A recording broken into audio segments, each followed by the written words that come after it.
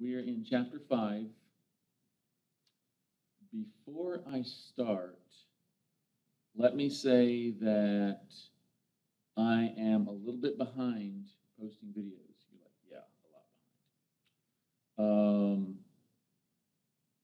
What we did in class, I haven't got it posted yet. I just got on Saturday. We just got switched over from Comcast to AT&T fiber.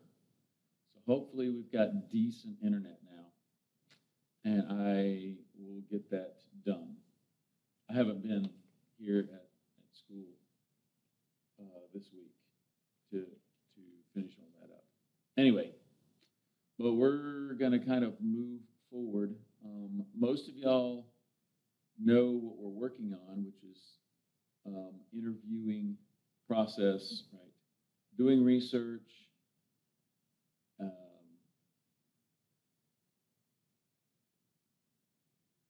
building resumes, finding companies, applying for work, all that stuff, all the fun stuff, right? And then there was a little part that we didn't get to that I put on the lecture that I am going to be uploading, which is on negotiating. How to negotiate in your interview and actually get what you're looking for.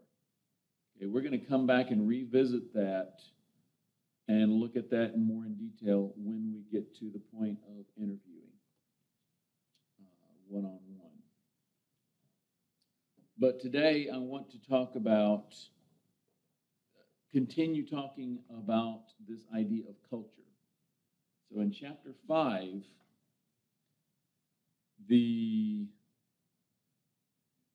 culture that a workplace has, it becomes very important. Let me see. I'm going to try to get.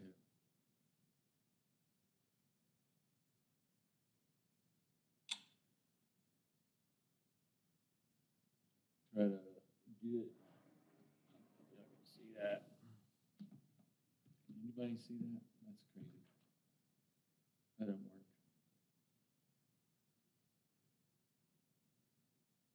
work. Okay.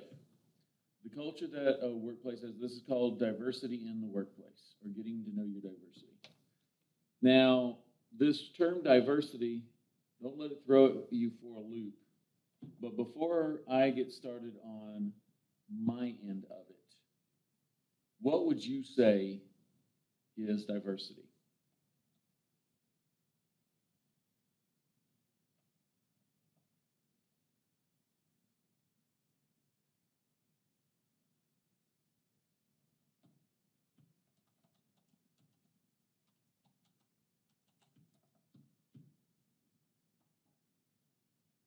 Different backgrounds and tasks. All right. Different backgrounds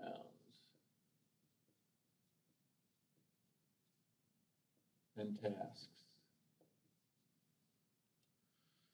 Different skill sets.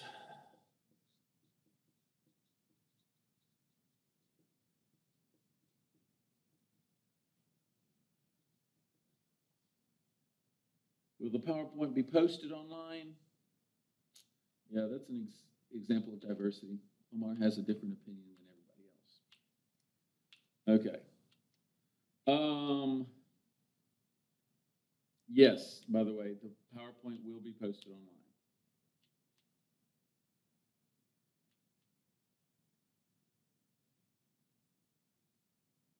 An environment of different cultures and opinions. Gala got my favorite word there, different cultures.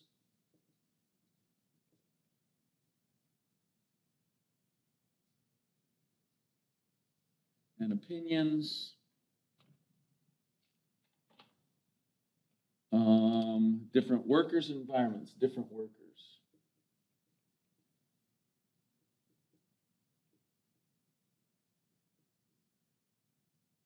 Now, it's interesting how y'all all used the derivative from the word diversity, and you all had different in your definition.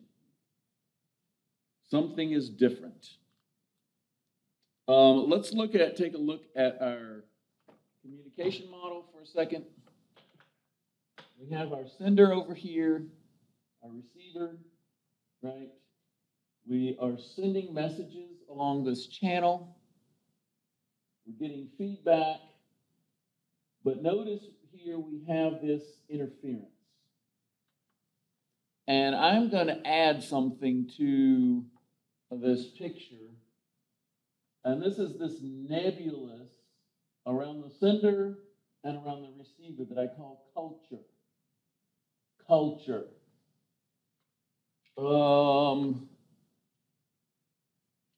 Omar said environment. I like that word environment. All right? Culture can be thought of as an environment. And then Gala said opinions. And your opinions many times come from from the environment in which you exist, right? Now, I guess the question that comes to my mind, and this is a technical question, and I'm going to chase this rabbit for a couple of seconds and then get back on track. All right. So one of the questions that people say is culture deterministic? In other words, does culture make you act in a certain way? And of course, from my perspective, a culture can influence you to act in a certain way, but it doesn't make you act in a certain way. Okay? Your environment can influence you. Your environment can push you into certain patterns, right? So unthinkingly, you can fall into certain patterns of life, certain patterns of speaking, certain patterns of acting. But I don't believe that it is deterministic in the sense of that you cannot change your culture. All right? Notice how these two people's different culture actually creates some of the interference, right, that they are using, that interferes with the message getting through, right? In fact, there are some people who add to it, and they add little boxes here on this side called the encoder, and another little box here called the decoder, right? Kind of from the perspective of translation, right? You have to translate your message into words, and hopefully words that the other person, and then they decode that message from their own experience and from their own culture and from their own environment. And so some of the message gets through and some of it gets clogged up in the decoding and the encoding process. All right. So enough of the theoretical stuff on that perspective. Diversity is the idea that someone is from another culture, right? And the big word is the other, right? The other. Something that's not normal, something that's not the way we think that should be, something that stands out as separate from us, right? The other. And this other can be another person, another habit, another skill set, another task, another way of doing things. All right.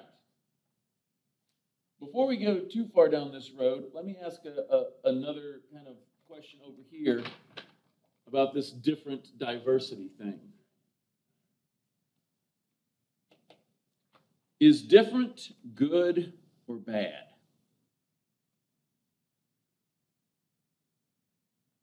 Is diversity good or bad?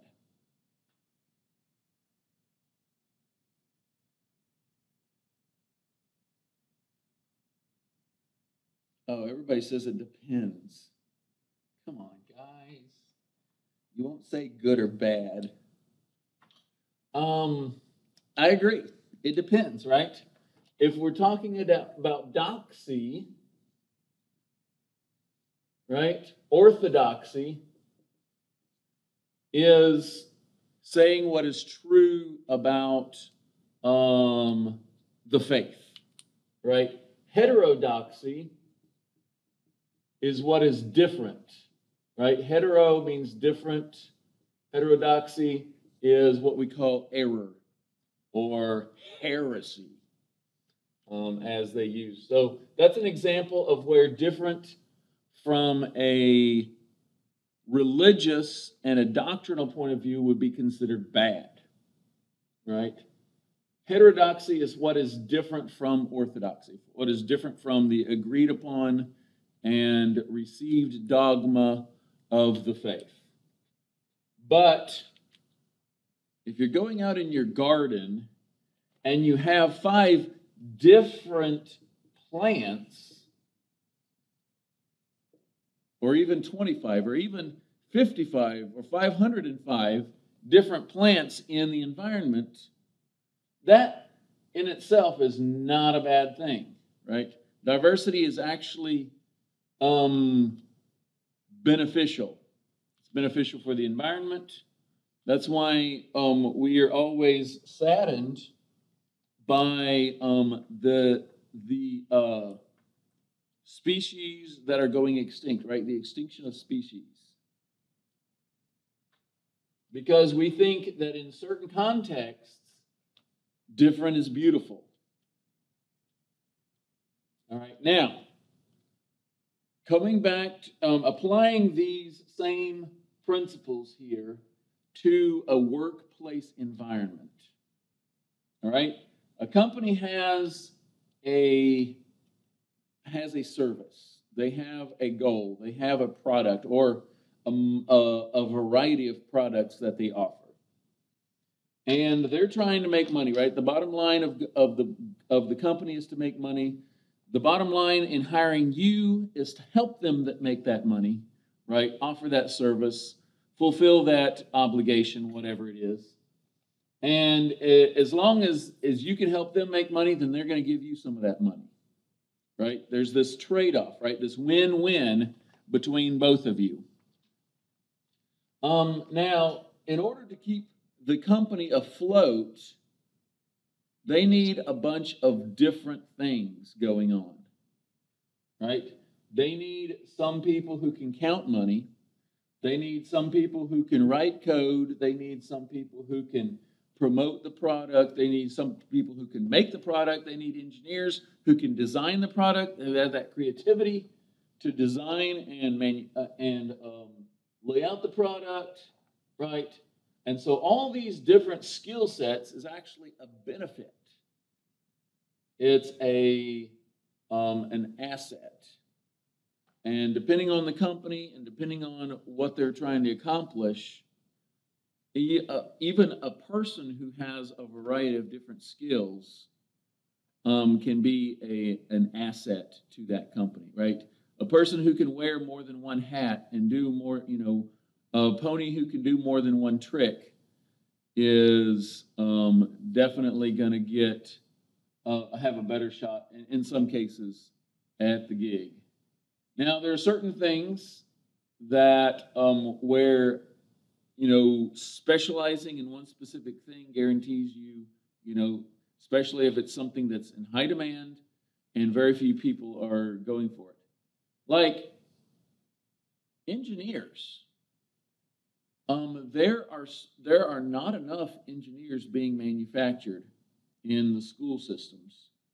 More companies are having to kind of make lay engineers. They're having to depend on other people who don't have the rigorous math skills and math training that is required to do the calculus work in design.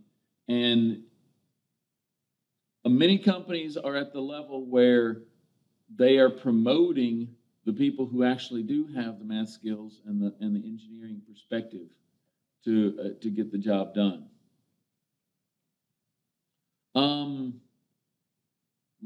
From my perspective, if you have math skills, does not guarantee that you have leadership skills, right?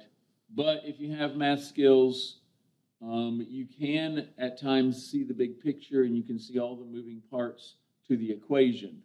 So from that perspective, hopefully, you have a good perspective, and that's how a lot of companies see it. All right, so diversity in the workplace is a good thing. We've established that. So the other should not be a hostility, right? The other should not be a binary necessarily, right? Good or bad, or good versus bad, right? There should be, the different should be more like a symphony. And the symphony is one of my favorite perspectives on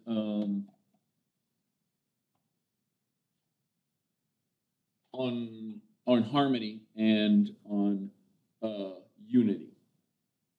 A symphony is made up of many different sounding instruments, right?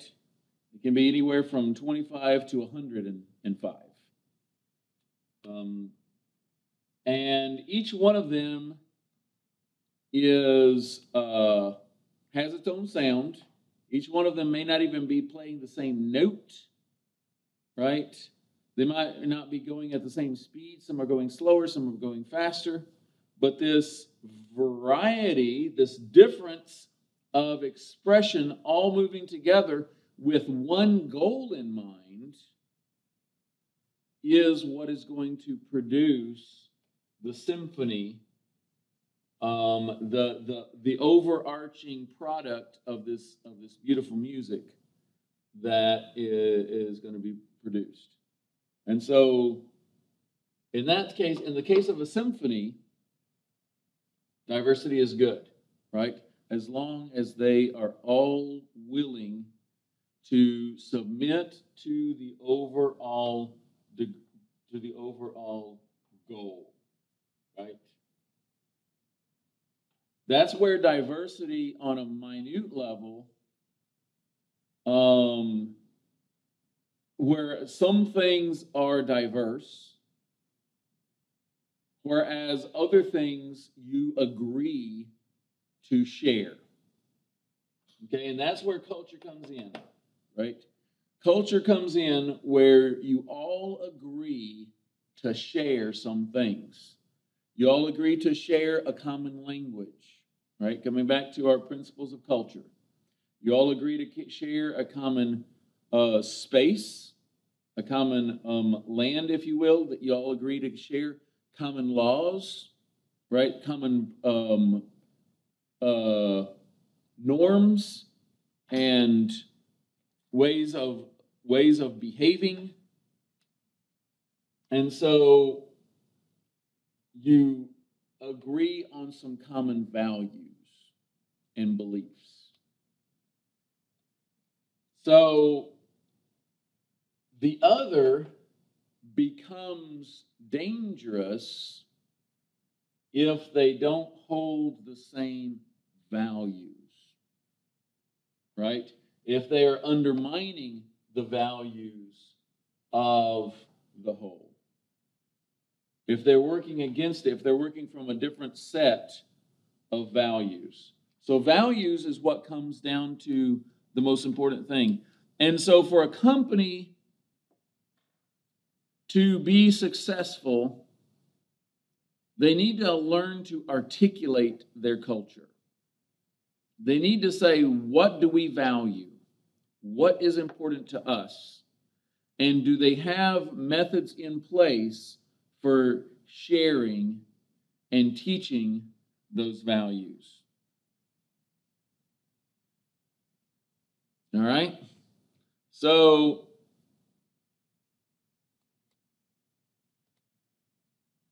in the culture workspace,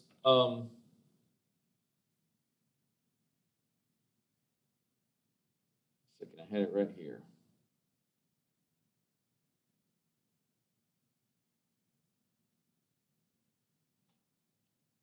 So being able to,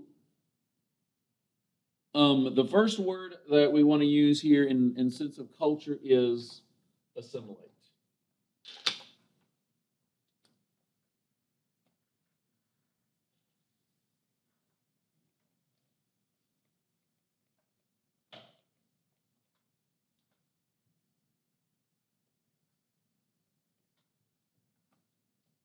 Assimilate. What is it going to take to get you up to where you can become part of the culture? Now, again, going back to this, the danger of the binary. One of my pet theories and one of my pet peeves is I don't think there is an all or nothing approach to culture, right? By becoming a part of a culture does not mean that you have to relinquish and leave behind all other cultures.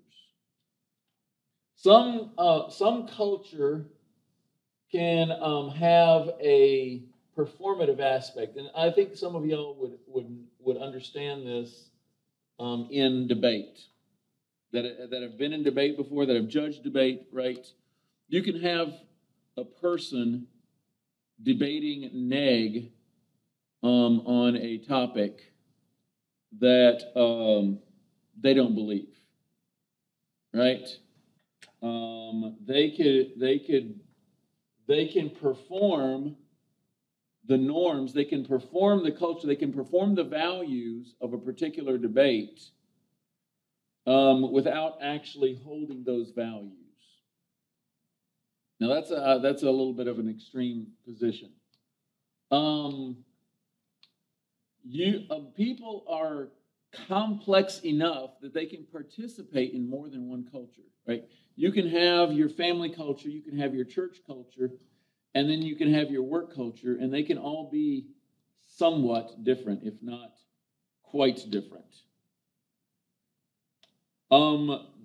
That's one of the myths of diversity, is that someone who is different will mess up the culture that is here, right? By them holding any other culture, they will taint the culture that exists, and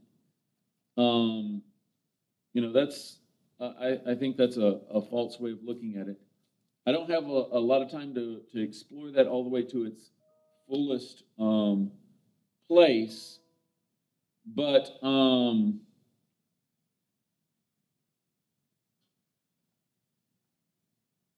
you can participate in more than one culture at a time. And part of that participation is going to come down to having some skills in assimilation. All right? Some skills in learning a new culture.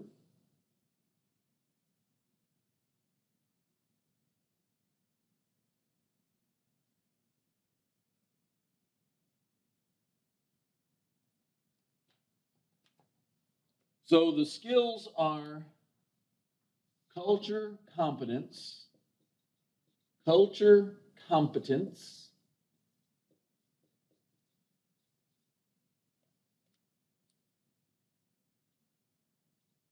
perception checking.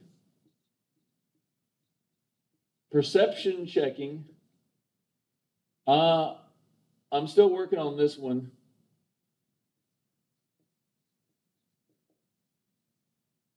And lastly, mutual respect.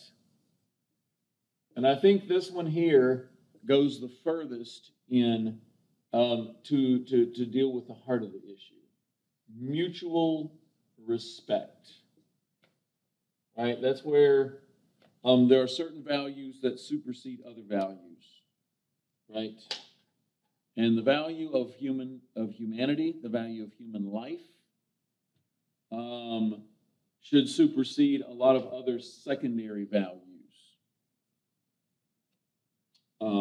when it comes to culture. All right, so culture competence is, what does it take to become fluent in the language of the culture that you're in, right? If you adopt the values, at least while you're there, right? All right, so let's use some examples.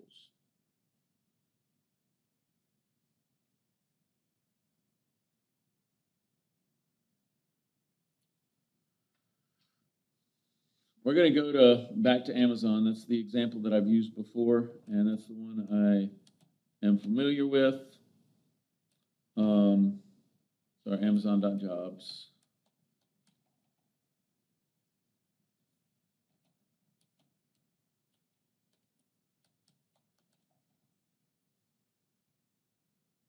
And we have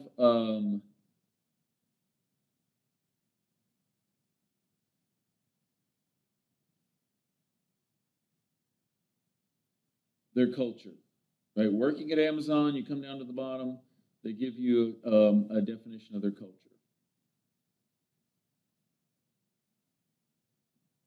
Their DNA is to become Earth's most customer-centric company.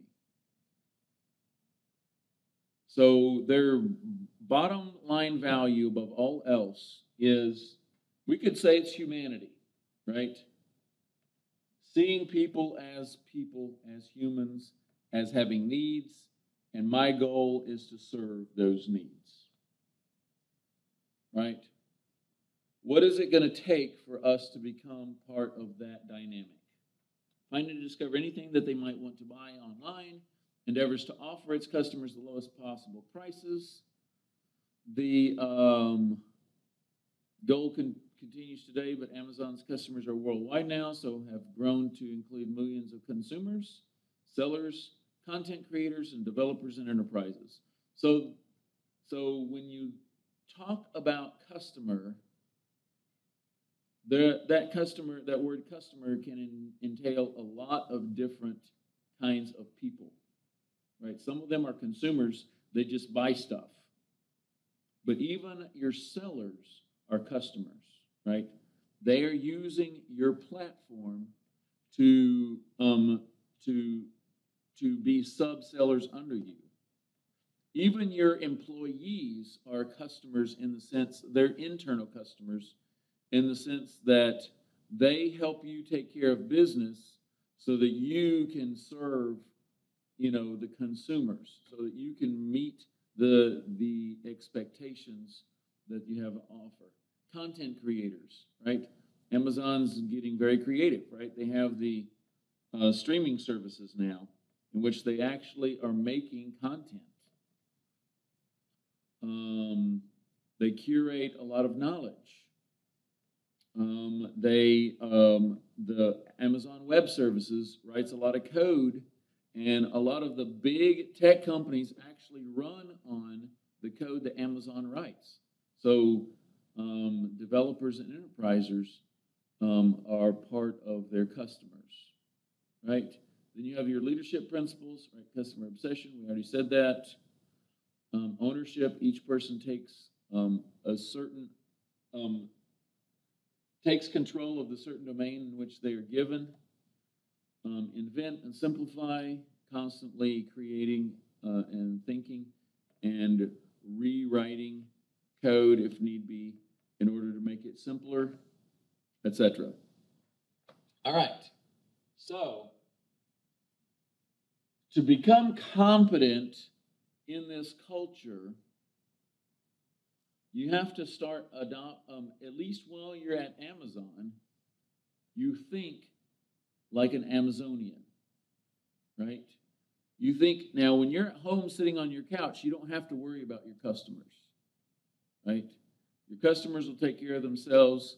But when you're clocked in and on the job, you know that is your culture. That's what you should be thinking about. You should be thinking, what can we do to take care of our customers? Whether it's the customer in the cubicle right next to you, whether it's the customer that is helping with the Wi-Fi or the infrastructure, or the customer, go on and go on. You can think any number of things, right? What is the customer looking for, and what can you do to help them? As long as you're clocked in, so we can negotiate and navigate several different cultures, and actually keeping good, healthy personal boundaries between cultures, and knowing that you are strong enough, smart enough, and able to keep good, healthy boundaries is actually a good thing. Okay? I'm using that in the sense both of your ethnic culture as well as a work culture, right? Coming from another country and continuing to speak your language and continuing to keep your customs and continuing to honor your traditions, while at the same time learning new traditions and speaking a new language and entering into a new culture, you can do both, right? And it's a healthy person that is able to actually negotiate both of those things in the proper place and time. So assimilation is you adapting to that culture, but it does not mean that you have to lose the culture that you have, right? You can be competent in more than one culture at a time. That's my point. All right. As you are adapting, and as you are assimilating, and as you're learning new formats, new things, then you have the opportunity to check and see how you're going, right? So what does a fluently bilingual person look like? Right? What are the benchmarks of a fluently bilingual person? And who decides whether or not you are fluent? Right? So you have these mile markers along the way that will help you. One of the ways in a company is, hey, you've got this down, you get a promotion, right? You move on to the next level. You have learned, you passed your orientation period. You have successfully executed, at least 80% of what you planned. You can move up to the next grade. You can move up to the next level. You can get that next money, that next pay goal, those next benefits. And so being able to check up and being aware enough to ask people the questions in this perception checking is important. So in the book, it gave us 6 tactics that newcomers use in this perception checking. They may ask overt questioning. There may be indirect questioning. There may be third-party questioning. Testing the limits, right? It's not wrong if you didn't get caught, so to speak, right? Don't ask permission, ask forgiveness. Sometimes you can learn about culture the hard way. You try it and it doesn't work, right? It goes over not very well. And then they use a couple of other ones called disguising conversation and surveillance, where you learn implicitly rather than asking questions, right? You learn by watching. So you've probably heard of the old example of the Russian spy. It was the American spy in Russia, who spoke Russian perfectly. He knew the greetings and the salutes and all this kind of stuff. But there was one little thing. It was a minor etiquette thing at dinner. That whenever he sat down to a meal and he took his fork and his knife, cut off a piece of steak, and instead of serving himself with his left hand, right, he switched the fork back to his right hand in order to eat. That's an American thing, right? We cut our steak, we switch the fork back to our right hand, and then we serve ourselves with the right hand. There are other cultures that do it as well, but a lot of cultures don't. South America doesn't, right? You cut your steak, you have your knife in your right hand, your fork in your left hand, you cut it, you go ahead and take a bite, right? And switching it to your right hand gave away that he wasn't native. He wasn't, that one detail gave away that he was a spy rather than a native-born Russian. So culture is this interesting thing that, what does it take to be, and obviously some cultures are more forgiving than others, right? That's where the mutual respect comes in. Some aspects of culture are not to die for, right?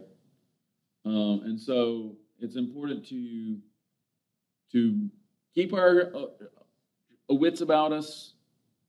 The example that I was just giving you about how to the proper etiquette at table. If you don't know what the etiquette at table is, you can do this surveillance, right? Just watch what the next person to you does and follow their lead. Well, they may be out of etiquette too, but maybe take in a couple other people. Is everybody waiting for the host to begin before you begin, right?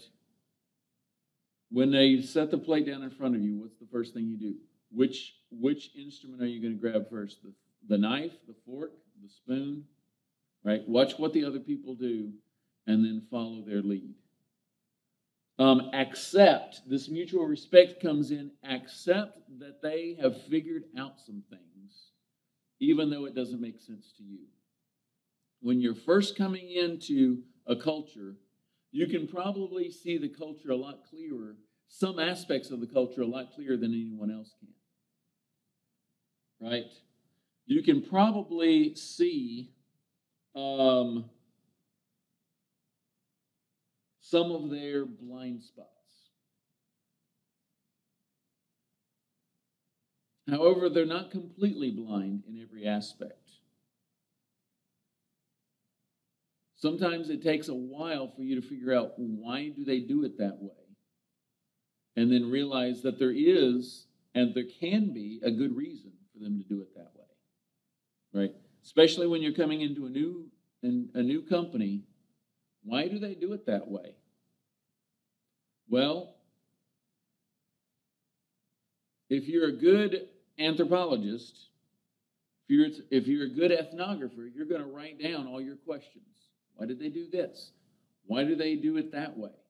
You're going to write down all these things that are slapping you in the face that are so strange and different to the way you've always done things. And it's good to keep good notes on that.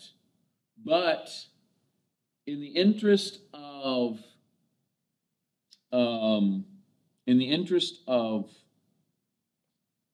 harmony, right? In the interest of the symphony, in the interest of respect, embrace it, accept it, go with it, right?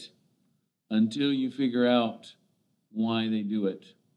And then if you get to a point of authority in the culture, maybe they brought you in. Now this is a different matter, right? If they bring you into it as an expert on something, and they feel like there is a deficiency in their company, and you're the man to fix it, you're the woman to fix it, embrace that too, but learn to adjust with finesse. Learn to adjust with a calm hand, right? You don't just come in and rip everything apart. Some things feel like they need to be ripped apart.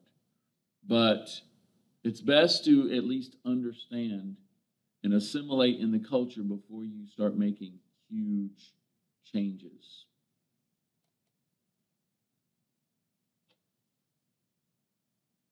All right.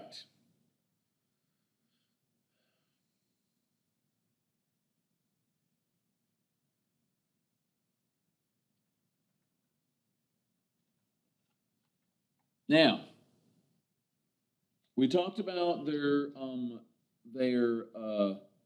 values, right? As we are trying to learn about their values, what are the things that we can get a hold of? All right, so we can learn the wording, but unfortunately, not every organization has as clearly thought out and articulated their culture as these here, right? So if we think of England or we think of America, a lot of times the American culture isn't clearly articulated. You know, to be an authentic American, you need to know this, this, this, this, and this. You need to act this way and do this, right? We don't do it that way. We do use education as an assimilation tool, right? We teach you, a basic level of math that you should know. We teach you a basic level of literature. And one of the key purposes of literature is these are the highest forms of our thought over the last centuries. Whether it's world literature or English literature or American literature or particular group literature, that literature expresses many different aspects of the ideals and the ideas of that culture. But but even if you don't have one document that lays out all the main principles of value in the culture, there are things that you can observe that give us some clues. So one of them is artifacts. What are the tangible things that are valuable to this culture, right? If you are working for Apple, what do you think it is? It's going to be the iPhone. It's going to be the MacBook Pro, right? Perhaps the iPad. Those are tangible things. Those are tools that they use that the object itself speaks about the culture that created it, right? And you use those same tools to create other tools, right? It's interesting how that in culture making and culture perpetuating is cyclical, right? You make culture doesn't stay static. It doesn't, it's like, okay, you've learned it all right, it's done. You're constantly learning. You're constantly in the process of co-creating. And as each new influence comes into the culture, it morphs and changes the culture in some ways. And people are frankly afraid of that at times, right? They don't want it to change. And it has to change. And it can change in healthy ways and it can change in unhealthy ways. So these are things that have to be thought through. The other thing is that they have rituals, right? Whether it's the time that they all take lunch, like, all right, so working at Google, you have the smoothie bars, right, that you can go and everybody gets their breakfast at Google when you get there. You have the slides in the big foyer from coming down, from coming up to down and things like that. You have the pods, right? Part of their ritual is everybody goes and checks into a pod and takes a 20-25 minute nap and comes back refreshed, right? It seems like pointless unless you're a grad student and stay up half the night, right? Then you understand why naps are essential, an essential ritual. Hi, how can I help?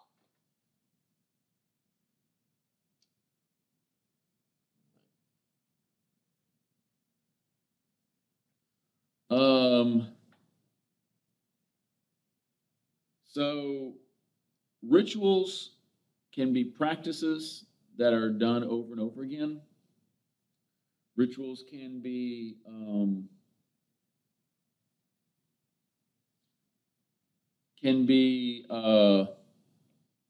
behaviors. They can be celebrations, right? What are the days the company celebrates?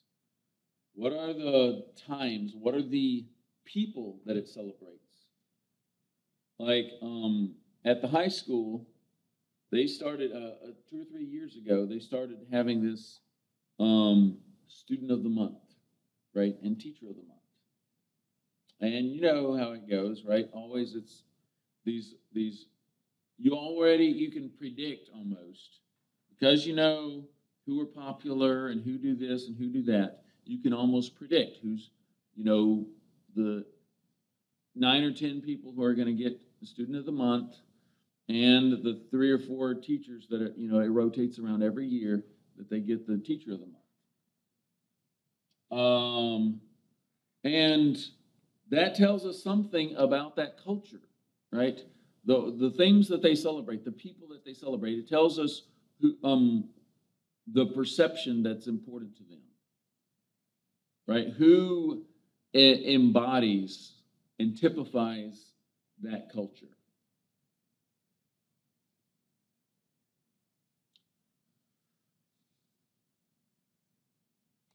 So, again, the language, the narratives, the stories. There you go.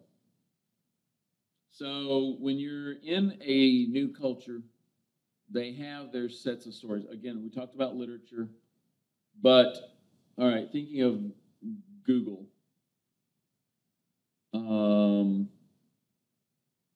right? Building that array of servers there in that building there at MIT.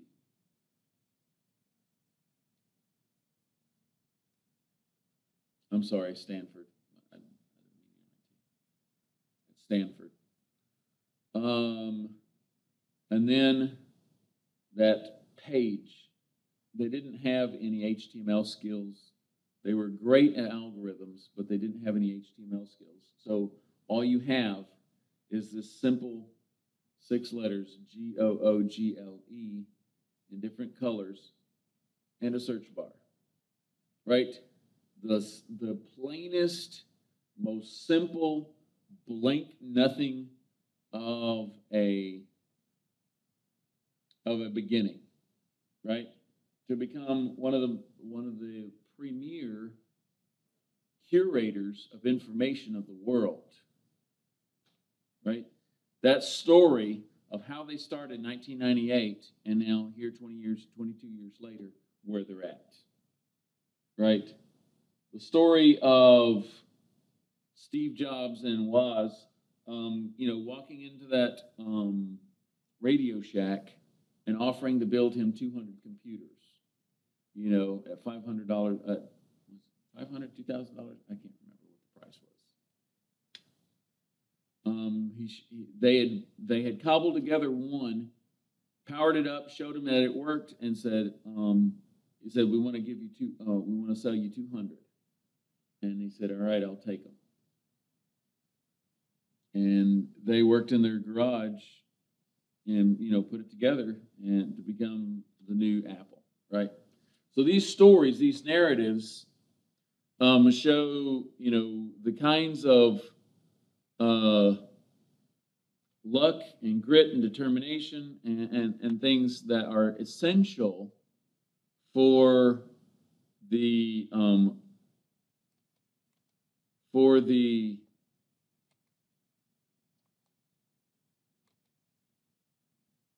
that's essential for the culture.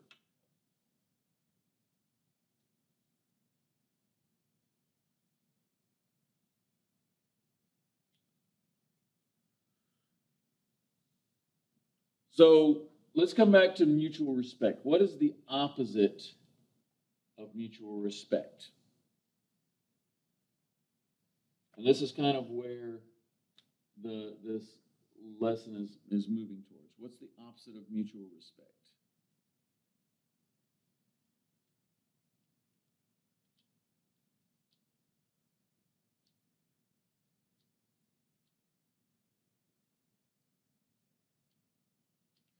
Okay, mutual disdain. It doesn't have to be mutual necessarily. It could be disdain. Disrespect. In terms of diversity, what do we say?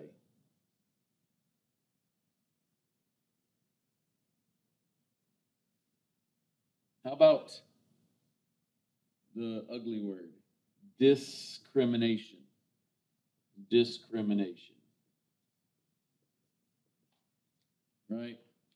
Where people are they're excluded, they're denied products, they're denied rights, they're denied services because of who they are. They're denied access, right? Denied access.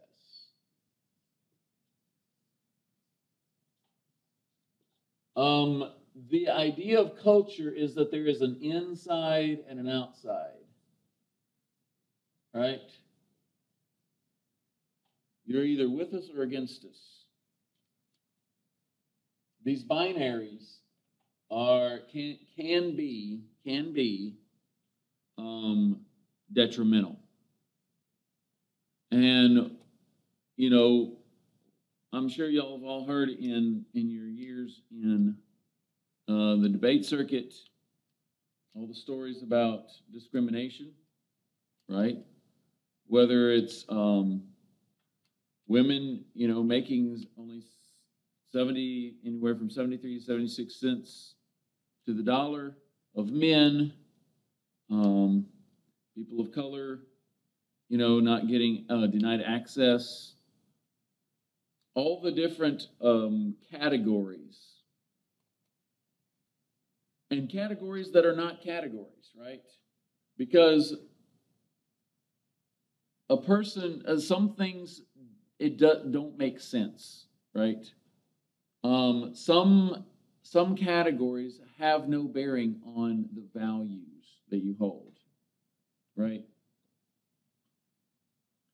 The fact that a person is male or female does not necessarily say what they're going to, how they're going to behave, or whether or not they can actually accomplish the task that's been given them. If you look back in the histories of NASA, right, the greatest thinkers, some of the greatest mathematicians were women, right? They didn't get the credit they deserved.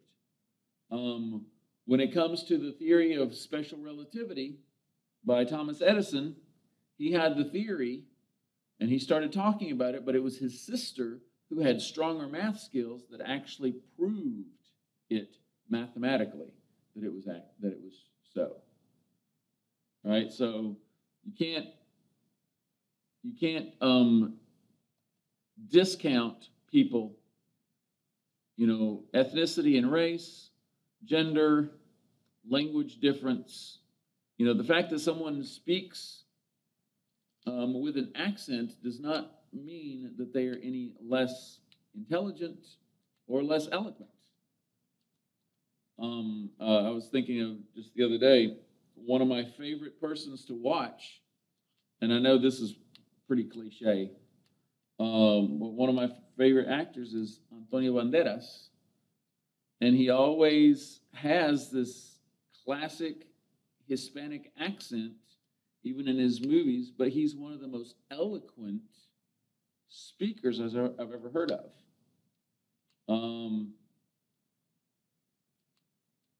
Another example, not that I agree with everything that he says or does, obviously, but Pope Francis, Cardinal Bergoglio from Argentina, has trouble with the pronunciation of some English words, but he's a very eloquent man. He has a way of expressing himself that's quite beautiful, right? So accents and dialect variations shouldn't discount people from a culture. And your values shouldn't be based on things that are not values, right? Especially things that people can't control, like their gender or ethnicity. Language barriers do exist, communication barriers do exist, and there is problems with bridging these language barriers. But being able to do so has many, many benefits.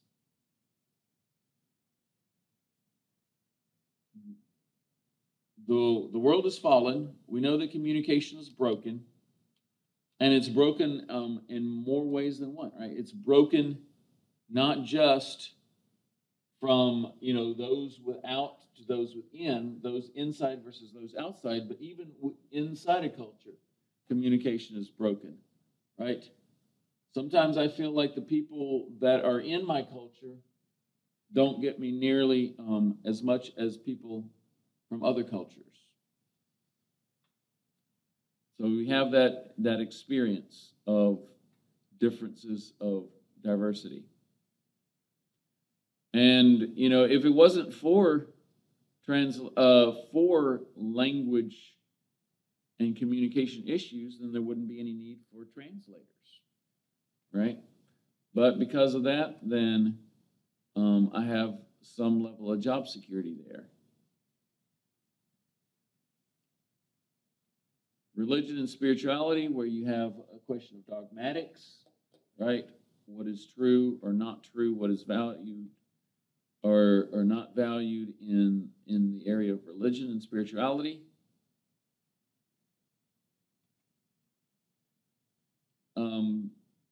Ableism, right? People with disabilities. Not all disabilities are visible, right? Everybody has a disability in some area or another. It may be like cultural or mental inabilities or incompetencies, right, that hold them back from being able to be or do what you would want them to do. Generational differences affect, how you perceive and what your values are sometimes. And that's a whole set of issues in itself. Now, as you are coming back to this idea of being fluently bilingual, right? Fluently bilingual, quote unquote. where you can manipulate and have competencies in more than one culture. It's important for you to know yourself, to do a self-assessment to start with. All right? Let me see if I've got it right here. I had it right here.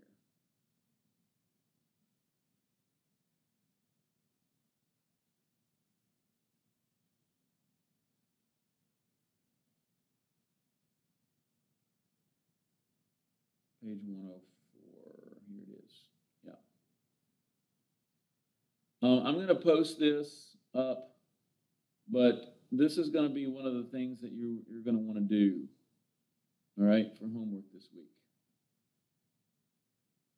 The Organizational Assimilation Index. It's a self-assessment. You're going to go through there and give yourself a score on all these questions. I feel like I know my supervisor. My supervisor sometimes discusses problems with me. So pick a culture in which you participate and make some analogy and try to visualize yourself going through yourself in a culture situation, right? Some of you, most of you probably have jobs or have had jobs, all right? You can write at the top of your page, in this job, and then assess yourself based on your experiences in that job. And whenever I say a job, I don't just mean, working at McDonald's. Your job might have been working as a student worker in a department, or it might have been working as a cast member in a play,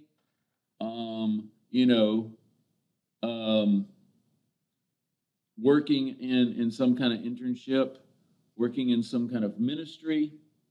Any of those would work, right, in an organization in which you participated. You were a member, a participant in that organization.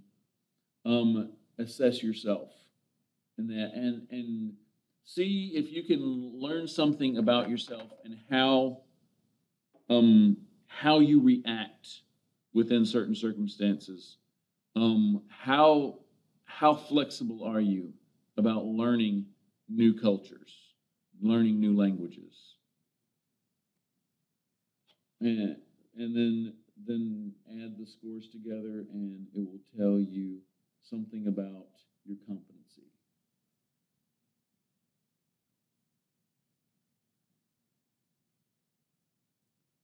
All right.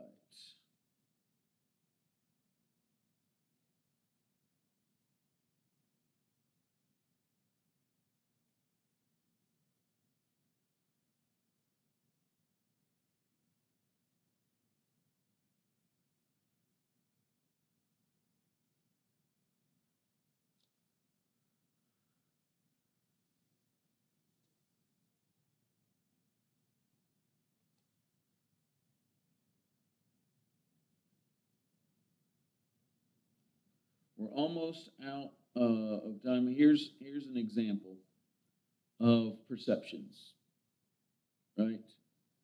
So a lot of miscommunication, even in a family,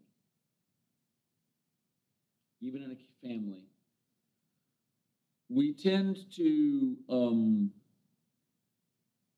train each other to respond in certain ways, right? Unfortunately, within families, there's a lot of, we know the other persons in our family so well that we know how to push their buttons. We know how to manipulate them. They know how to manipulate us, right? They know how to push our buttons. And so we end up kind of training each other into certain behaviors. Frankly, some of them can be hurtful, destructive behaviors, right? And some of these are described here, right? When a person describes these words he or she heard, or this behavior he or she noticed, right? I noticed you rolled your eyes during my presentation. What does roll your eyes even entail, right? Did they have a gnat in their eye and they were blinking it away? Did they notice something out the window and look to their left? What does roll their eye mean? right? There could be any number of interpretations. But we tend to interpret it very personally, right? It was directed right at me. I'm the most important person in this scenario. Therefore, it reflected on me. I don't know if I said something that annoyed you or if it was just you're having a bad attitude today, right? I'm not sure if you're angry about the meeting or you just shut the door harder than you intended to, or just as you were walking, a stiff breeze popped it, right? When a person asks others to clarify their words or behavior as well as their interpretations, then the other thing kicks in, which is the subterfuge, right? You can either be honest and tell them, well, this is what happened, or maybe you did intend something, but then you don't want to admit to it, right? And so there's this kind of dance that goes back and forth. And the more you know others in your culture, the more this dance happens where you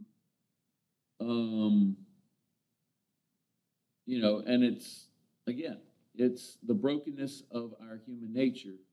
We tend to do that. All right. That's the last that I've got for today. Thank y'all for bearing with me.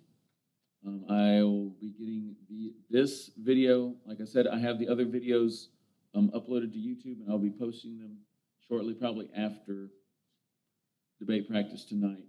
But I'll get those up, as well as this one here, as well as the PowerPoints that go with them, and make those available to y'all. Thank y'all for participating with me. I want y'all to be successful. I want y'all to be able to do well in the workforce, and I hope that my experience will be a benefit to each one of you. And we'll see you.